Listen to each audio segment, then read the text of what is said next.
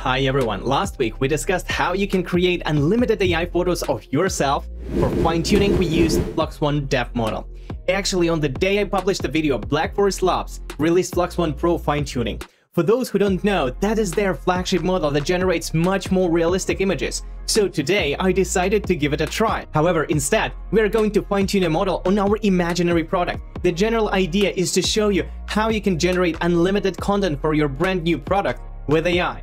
And by the way, this tattooed here today is not by chance. This is going to be our imaginary product that we're going to use to fine-tune a model. Stick around because I will also show you how you can quickly create a reel for your video using AI-generated photos from Flux, combined with Kling AI to generate video footage of your product. No expensive equipment, no need to spend hours editing, and so easy setup. Let's see how that works. Alright, so for the fine-tuning of Flux One Pro model, again, we're going to be using Fal.ai service. And luckily enough, the framework is already here. So let's just go to Fal.ai. And once again, if you don't have an account, you have to sign up with your GitHub. If you don't have a GitHub account, you have to create one. I do have an account already. So once you are in, you will see the homepage. And in order to find that model, you will go to Explore. And then you will go, once again, you will go to Training. So once you hit Training, the new model that will show up here right now is Flux Pro Trainer for fine-tuning. So the setup here is pretty straightforward as before. We have to have from 5 to 20 actually pictures of our product. We have to upload a zip file or upload the photo straight here. We'll have the fine-tune comment, we'll have to trigger words, and then we have a couple other things that we're gonna go through. But first of all, we have to get our photos prepared. Luckily enough, I've done it already. As I mentioned before, we're gonna be using this tattooed as our brand new product. So what I actually did, I took my phone and took a few photos of this tattooed that are going to be used for the training. One important thing for the product, photos should actually not be the same in the same environment. Like, for example, let me show you the photos that I have. For example, here are different pictures. So this would be the picture on a table, then I have a picture in front of my screen, then I have a picture somewhere else. The key idea is that you make a photo of your product in different environments. They might not be perfect. So as you can see here, those are literally just pictures with my phone of the product and they don't have any editing on them, etc, etc. The main idea is that those pictures have different backgrounds because essentially when the model is going to be training, it's going to be recalling basically the similarities of the pictures. The key thing is that the only thing that is consistent between those pictures should be your product and the background and environment should be different. If we have the same thing repeated multiple times, it will just try to recall that from the training. So once again, I have provided a trigger word for my product, which is going to be PRDCT, which stands for product. Basically, what you're going to do, you're going to go and just compress to a zip file all the files. I've done it already. So what we're going to do, we're going to upload the zip file. So a picture of product, let's just upload it. Okay, we got it. So the fine-tune comment, and you can see here the instructions descriptive note to identify your fine-tune scenes names. So here I just went for product test, whatever. The trigger word that is on all the pictures is the same, is the product. And just make sure you have the names of all the pictures that include your trigger word. So basically I went with a picture of my product with all the pictures, so that stays the same, so that to inform the model that that's the trigger word we're looking to use. So the next one is something new, which is mode. And basically the mode here, you can select whether you're fine-tuning the model based on the character, on product, on style, or general. So in my case, I'm going to be using the product training, but you can go with the person and that's going to be a character. If you want to go with like the brand style of the brands or the colors, you would go with the style. General will be like totally something different. You would just go with retraining the model. So the iterations, and this is actually a key thing. So here, the default value is 300, and we're going to be using 300 actually as well. But there is a big difference because when we were training the previous model, which was dev model, we were using 1,000 iterations. And to be honest, the more iterations you have, the more expensive it is, but the better quality it is. So if you really want to use this for business, I suggest you shoot like for 1,000. That's would be like, you know, more iteration would make it better recall what's in the pictures and the details. At least what I've done and tested, I have fine-tuned that model on my images and I've selected a character here on 300 iterations, and the for Flux 1 dev model was 1000 iterations. And actually the results from Flux 1 dev were better just because of those hyperparameters. Although, you know, this model is better in terms of generating images, Flux 1 dev gave better results just because it was better recalling how the face looks. So I suggest going for a higher parameter. And we will get to the cost a little bit later. It's a little bit more expensive than to do the dev model, but it's all doable. So that's not kind of a hard expense there. So the learning rate, by default, you would go from 0.0001. You would just leave a default. The next is priority, and there is a speed and quality. So the speed is going to train the model a little bit faster, and the quality is just going to be doing it better. I would actually select quality over speed. Then there is like this captioning disables automatic image captioning. So essentially what this is going to read what it does see in the image, and will try to caption basically what's in the image to the title of that image. Then we have a LoRa rank, and I set it to 16. You can go for 32 or higher, but you actually don't need. For 11 pictures or 20 pictures, if you have small data, 16 is totally enough. You shouldn't be shooting for higher. If you have 50 or 100 images, you might do 32, but like for smaller sizes, 16 is already too much. Actually, some other sources suggested to use 8, but as 16 is a default value, I'll just leave it at 16. And then there is a fine-tune type. So there are two things you can do. You can fine-tune the whole model. So basically the weights of the model will be readjusted.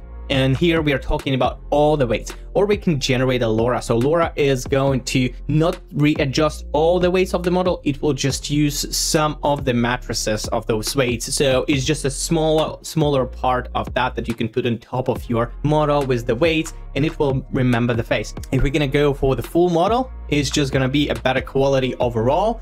If it's going to just use the LoRa, it's going to be faster, and it's actually going to be reusable in the other models if you can use your LoRa. So I will go with the full model, and here is the cost. So if your request is under 150 iteration, will cost $2, and here we have 300 iterations, so it's going to be like something like $4. But if you want to go over 500, it's going to be more than $6. And when I trained the model on my face, I think I used something like 500 iterations, and it still was worse than Flux 1 dev in terms of recognizing the face. And you will just go and start, and you will have the training history started here, and I'm really not going to do it again. It's just, you know, will take some time, and you will pretty much get the same output. And let's actually see what we get there. So in order to generate prompt, I suggest we use Claude AI to generate the prompt for us. And let's go with something like generate 10 image prompts for my new brand product. Tattooed agree God. It is a small statue souvenir, and your prompts should always start with product. So that's our keyword. We want it to be in the very beginning of the prompt, because it usually tend to weight the words that are at the beginning of the prompt to give it like a more weight general than to the other things. So okay, so we probably should be more specific on it, but let's actually use this prompt, and instead of Apollo and that kind of thing, let's actually remove that and see how that works. The fine-tune strength is actually the same as the LoRa that we had in our previous example last week, and I would suggest going something like with 1.1. It's a different thing, but it's very similar. That's the image size that you can select, and a number of inference steps. I will usually go for 50 because we will get the better quality. The guidance scale is basically how much should we rely on our prompt. That's the same as before. Number of images and the safety tolerance that can be accessible via API. In order to create this, the request is going to cost us 6 cents per one photo. So you can run something like 17 cents per $1 to generate images, the fine-tuned images like this. Now let's actually see how that works. Okay, so we have an image that sort of looks like the original. So if we look at the original here, you can actually see there is like some golden stuff right there, Of course, the only difference is the words in the very bottom. It actually didn't read the words, and that's actually my bad. That's not the best thing to use, is to use the product with some sort of words on it, because it's not going to replicate that. We might actually avoid this one. I actually don't like this. Let's generate something more interesting. So let's actually attach an image to our prompt, and let's ask it to generate 10 prompts of this image. Generate 10 prompts of this image in different environments with different angles. It should start with product. Let's see if it recalls that. It does not recall, so we can go and add it ourselves, and let's actually see how that works. And here we will just use product, and let's run it again so that we get a sort of a better image. All right, so this generation took us actually 12.13 seconds. The only question is, I mean, the quality is really good. I mean, it's kind of, it looks similar, almost the same. It's just, you know, it's a very close shot, and I don't understand why we have a close shot here, shot from slightly below, and that's probably why. Let's see the last one, how it actually looks. Different environments the product is placed and can be actually used for, you know, for other purposes. All right, so on the last one, it went actually a little bit off, and then this is because the prompting was not kind of explicitly saying that it's kind of a small thing, because here it generated the product. And I mean, if we look at this part, it actually looks very similar to what we actually have here, but the problem is with the size, right? So you have to prompt it right. And actually, if you put in your prompt that that's a small souvenir statue or a small statue on a bookshelf or a coffee table or something, it will take this into account. If you just go and say, hey, this is, you know, a figure on a carved wooden pedestal and with bridge walls and all that, the image looks good, but it's actually the product size is off. So you have to be specific in your prompting, because it just remembers the patterns, but it just doesn't remember the size, right? It can generate it big and it can generate it small. We need to make sure it's actually small in the prompting as well, so that it just doesn't go off. Okay, I think that's enough for the product imagery, and I can show you a couple other things I've played before, just to show you how that actually looks. So there was an image on a table like this. And by the way, the image that is there, I just like it very much, but we have to take into account that it just doesn't generate the text, right? So here the text is totally off. And actually in the original one, it's saying capiatis or something like this. Here it says the product. It tried to actually write the trigger word on the image. So we definitely should avoid that. That's how you can generate many pictures of your product and use it later to, you know, trying different angles, different environments without actually going and filming that stuff. So another actually cool thing that you can use is basically you can fine tune a model on your face and on the product as well, and you can ideally use them together. The only difference is that we're not going to be using Flux One Pro for this, because it doesn't have the option to actually add a LoRa right now, and even on their official website they don't have this option yet, but we have this option for the Flux dev model as we've used before. So we have to go to training, and then we've got the Flux LoRa portrait trainer that we used before. For this one we would be using Flux LoRa fast training. So as for the training and fine-tuning, again, we're going to use the image data in a zip format, then we're going to use the trigger word and all that. It's pretty much the same as we used for the portrait training, and I've done it already. And let's actually see an example. So here we need to enter a prompt, and let me go with product, a small statue in a nice modern interior design on a coffee table, soft lights, whatever, that's enough. And again, the guidance scale is 1.1, and let's do the inference steps to 50, and let's actually run it. Let's see how that works. And this is just to show you that I've trained in on the same product, and then we're going to be taking this LoRa and combining with another LoRa of my face to see if we can generate the picture of those two together. So as you can see here, we've got some sort of picture of the product. Well, the quality is a little bit worse than we would get with Flux One Pro, but that's okay. At least we can see that we got the product here. And let's actually use this LoRa, and then we go back. There was actually this, let's get back to this portrait trainer. And we may actually use one of the trainings for my face. And here there is an option to add another LoRa. So what you would need to do, you would need to copy paste your LoRa path from your product image and copy paste it here. And in order to generate it, and once again, let's quickly double check the instructions. So we got 50 steps. Let's do a little bit more reliance on the prompting. Here it's 1 or 1.1, definitely not 2. Let's do 1.1 for this example. Max, and let me go a male with a happy face holding product in his hand and smiling to the camera. Let's see what it comes up with, right?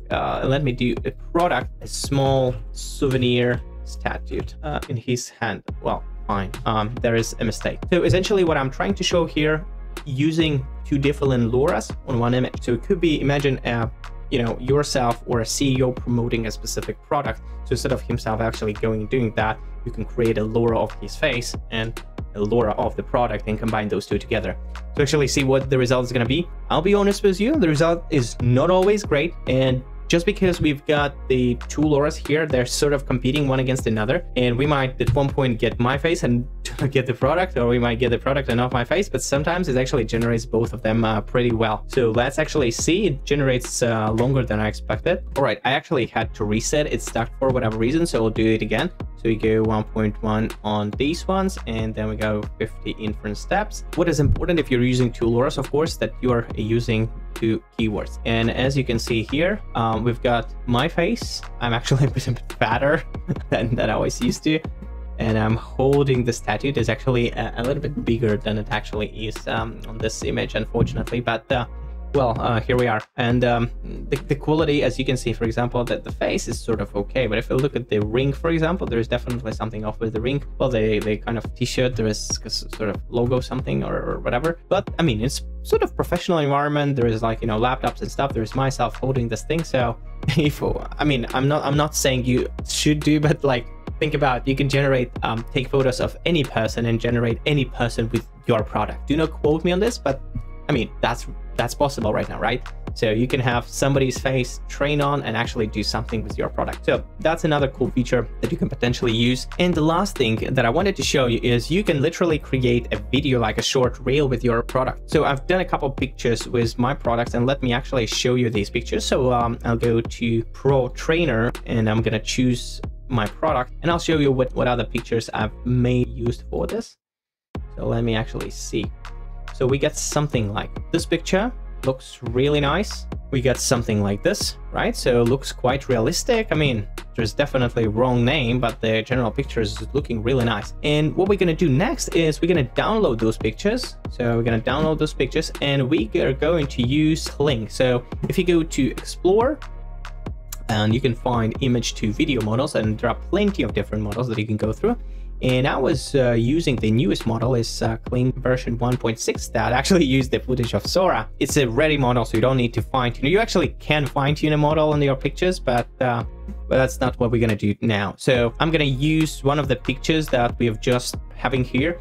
And what I'm gonna do is I'm gonna go to my ChatGPT, and I'll upload the same picture here, and I'll ask it to generate me a prompt for a short product video of 5 seconds.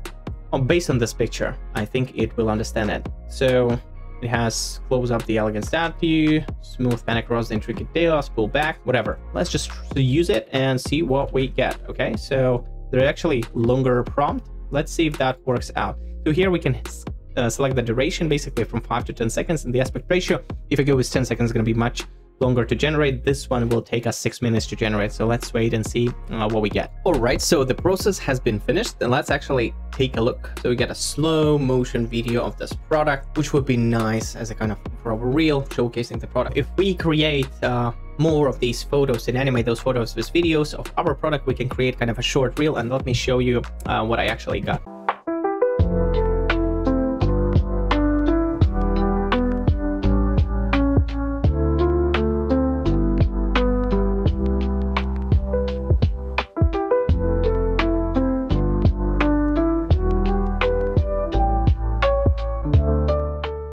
So to recap, we explored how the Flux One Pro model can be fine-tuned to create stunning unlimited photos of your product. Then we combined those images with Kling AI to create a professional-looking video reel, all without expensive equipment or hours of editing. If this video inspired you to try AI tools for your content creation, make sure to give it the thumbs up. It really helps the channel grow. And don't forget to subscribe for more exciting use cases of AI tools for business and personal life. Before you go, do you think AI-generated footage is good enough for social media? Comment below. I want to see what you think. Thanks so much for watching, and I'll see you in the next video.